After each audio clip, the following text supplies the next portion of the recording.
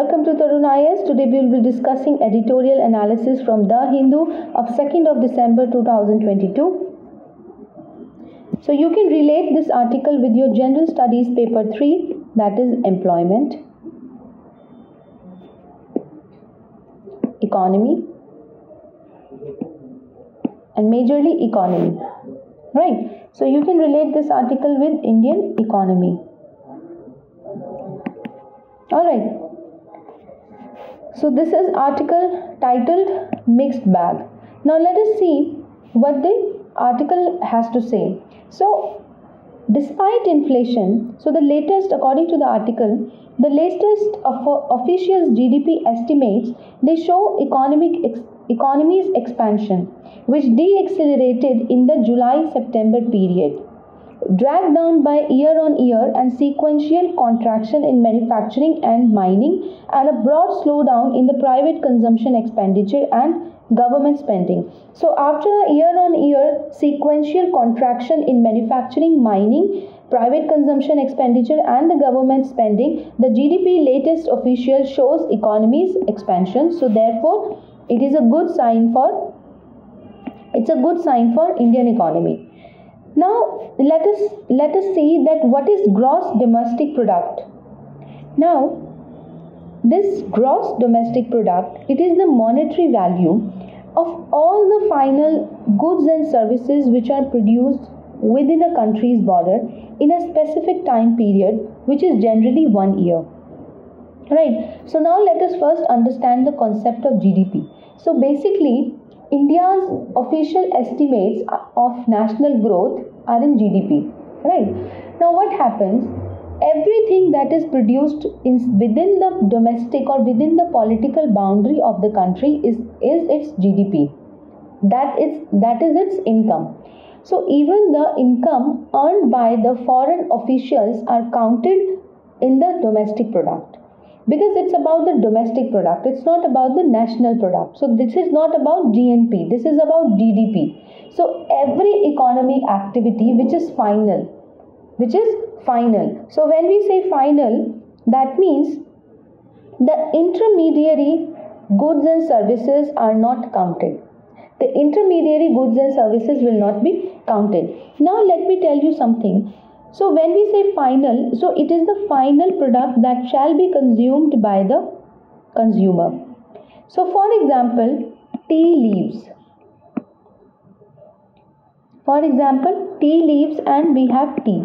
So tea, the properly made tea with milk, etc. and everything is a consumer product. So it is a consumer product and it is the final product. However, tea leaves are not the final product, they are the intermediary product.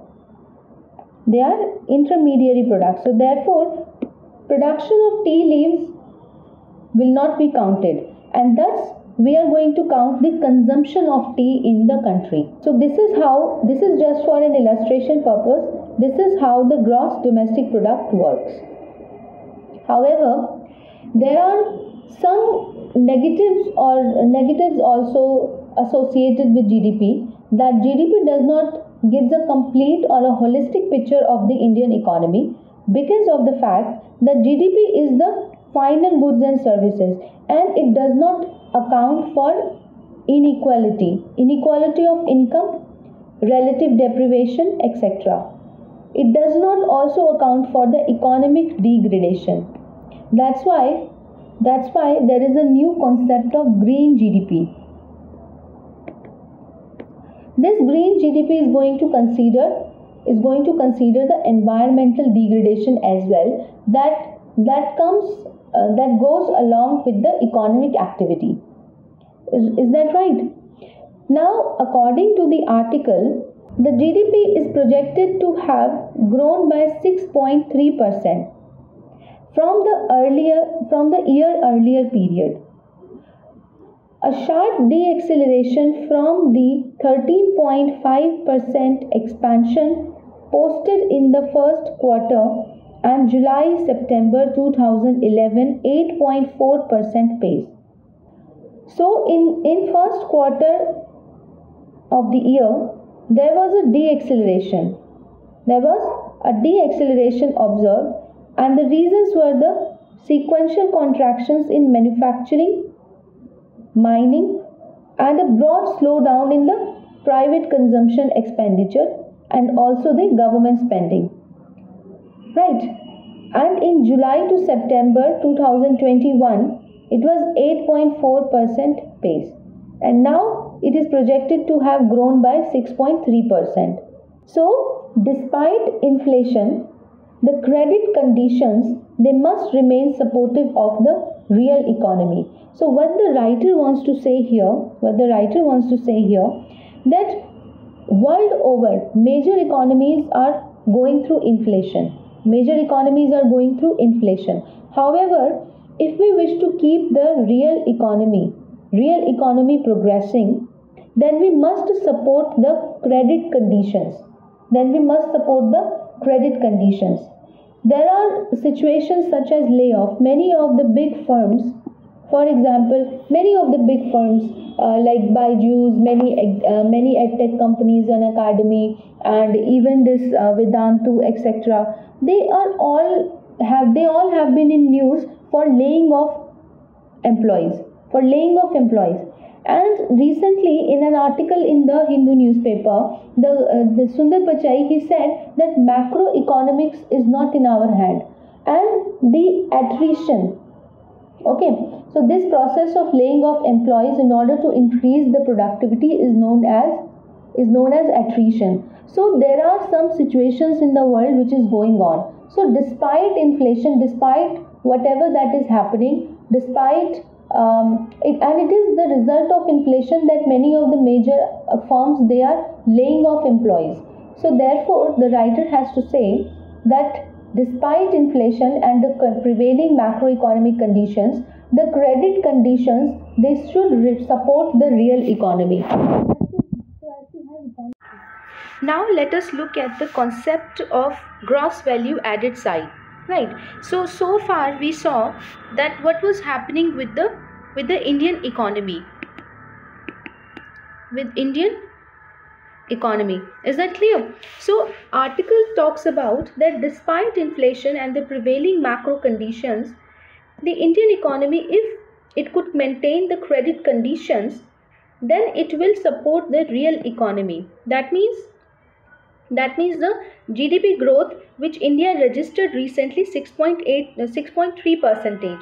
Alright, so we discussed the concept of GDP. Now let us move on to the concept of gross value added side. Now according to the article, only 3 of the 8 sectors, that is agriculture, the contact intensive sectors such as hotels, transportation and communication, and the financial reality and professional services, they posted year-on-year acceleration in growth. And 5 sectors which includes like agriculture, electricity, gas, water supply and other utility services and construction posted sequential contractions, reflecting the heightened uncertainty that the global slowdown and the war in Ukraine and the persistently high domestic inflation have together endangered. This is endangered. Is that clear? Alright, now 3 of the 8 sectors have registered growth, and rest of the 5 sectors, they have posed uncertainty. Is that clear? Now the article wants to say that the heightened uncertainty such as the war in Ukraine, the inflation, etc., and the global slowdown, they all have the potential to slow down the economic growth of India. Right? Now let us talk about the concept of gross value added. Now the term itself, that is the gross value added, talks about that value has been added. Okay, so GV8 can be defined as output produced after deducting the intermediate value of consumption. This can also be mentioned as gross domestic product plus subsidies on products and minus taxes on products. So gross value added can be calculated by subtracting taxes on the products which are levied by the government, for example the indirect taxes, and by adding the subsidies which are given by the government on the product. The next thing that the article talks about on the expenditure front is the growth in both bulwark private consumption spending and government spending. Now if you see that the article was talking about the decrease in the private consumption and decrease in the government spending, right? So these are the two things which in the first quarter registered decreased, with the former logging a 9.7% year-on-year expansion compared with the first quarter growth of 25.9% and the latter shrinking by 4.4% after expanding 1.3% in the April-June period. Right? So basically the article is giving us the data. Say, let's say this is the year. This is the timeline of the year. This is the first quarter, and now this will be the second quarter. So in the month of April and June, it registered a growth of 1.3%, otherwise there was a slowdown. And now again, in the month of around October to November, it again has registered a growth, that is year-on-year expansion of 9.7% by the private consumption and 25.9% increase in the government spending. So this is how the graph would look like, right? So however, the article also talks about that this increased spending in private consumption is due to the festivities, such as Diwali and Dhanteras and other festivals. So this resulted into rebound of the private consumption, that resulted into the GDP growth,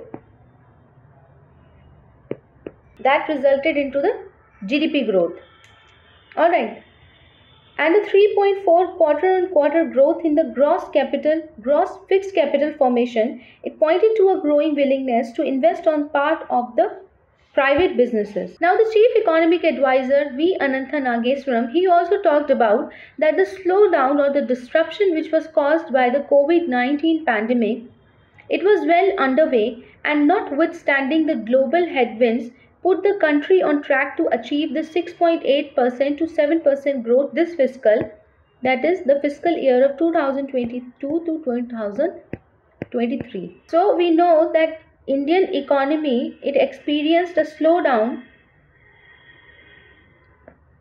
and this was due to the COVID-19.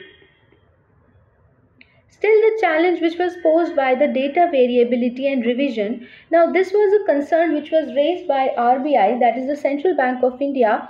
The policymaker flagged this crucial element that there was some discrepancy in the entry in the latest GDP estimates, which were approximately 2.9%. However, the official core sector data for October showing combined output across the 8 key industries, that includes cement, coal, fertilizers, electricity and refinery products, they struggle to inch its way up. Now these are the industries that did not register growth. So therefore the article says that keeping in mind these conditions, the policymakers can ill afford to drop their guard as they battle to rein in growth-snapping inflation and must ensure that credit conditions remain supportive of the real economy. Now let us have a discussion about the index of industrial production. Now, with the inception of Central Statistical Organization, which is now known as the National Statistic Office, in the year 1951, the responsibility for the compilation and the publication of the Index of Industrial Production was vested with NSO. Now, this industrial production, it measures the growth, economic growth in 8 core industries.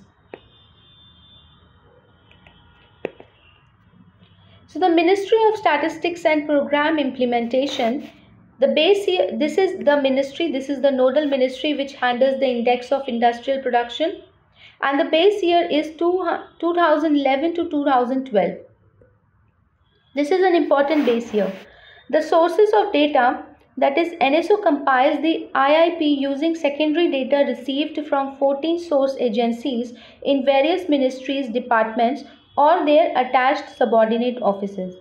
The source of data from which the NSO compiles the IIP is using the secondary data which is received from 14 source agencies, ministries, departments or some attached or subordinate offices. Department of Industrial Policy and Promotion is the source for the major chunk of data for the calculation. So DIP is the source for major chunk of data for the calculation. So these are the 8 core industries, the 8 core sector industries such as refinery products, electricity, steel, coal, crude oil, natural gas, cement, fertilizers, etc. So I hope so far the article is clear.